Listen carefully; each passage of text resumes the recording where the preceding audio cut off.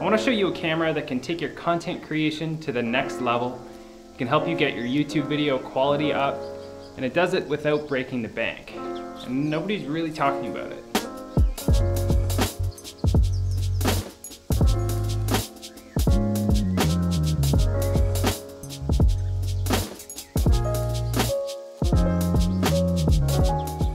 This is the Sony A7C.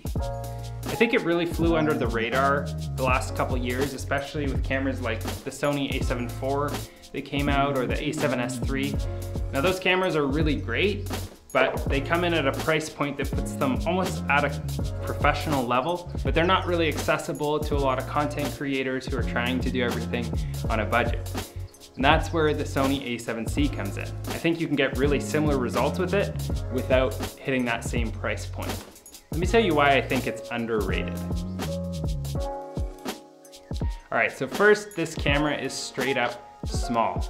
Look at how tiny this is. Right now I have a camera cage on it and it's only this big.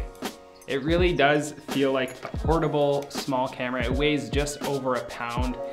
You can use it out in public without feeling like everybody's gonna be watching you because it's so small. And it's not gonna limit you from taking it with you when you're going out and about, when you're traveling. It's easy to fit in a backpack.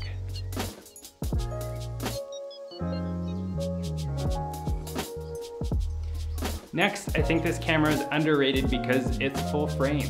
It's the cheapest camera you can get in the Sony lineup that's full frame, that's gonna get you that really quality image. Now, if you don't know, full frame is really gonna help you with the overall quality of your 4K image.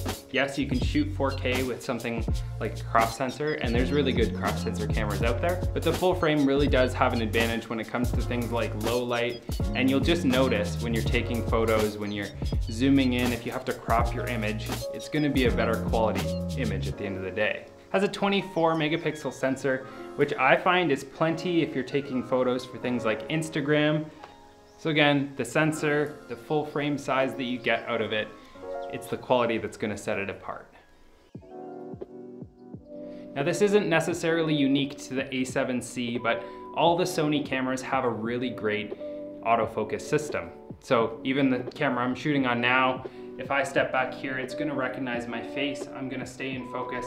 If I take a few steps forward, I know that I'm gonna be in focus. I don't even have to worry about it. The A7C is no different. It has a really great autofocus system, whether you're shooting yourself and you can rely that it's gonna stay in focus, or if you're out in public trying to get some B-roll, it's easy to just tap the screen and you know it's gonna be quick and reliable, even in low light conditions. Now the fourth point I want to make about this is that the camera is a great price. I know it's not the cheapest camera on the market, but it is one of the cheapest full frame cameras you can get. And I think when you make that step into the full frame world, you really do notice the difference in the quality you're getting. So this really is a good price for what you're getting.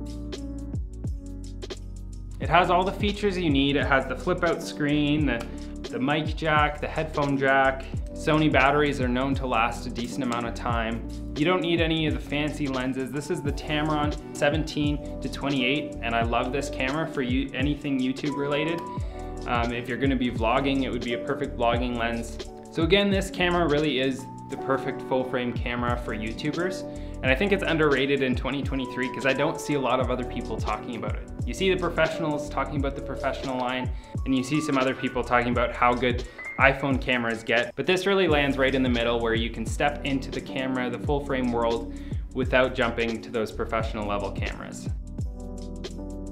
It's portable, it's lightweight, it's got great autofocus. The price is right in my opinion. You don't need to kit it out with all sorts of accessories. It's gonna come pretty well ready to use other than getting a good lens.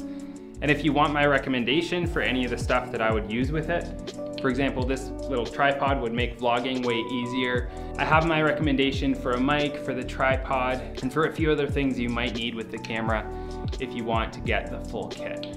But think about it, this is a great camera if you want to level up your content. Now, if you want to hear a little bit more about gear, you can check out this video where I go over my whole kit that I bring with me when I'm traveling as a content creator / filmmaker. So check that out.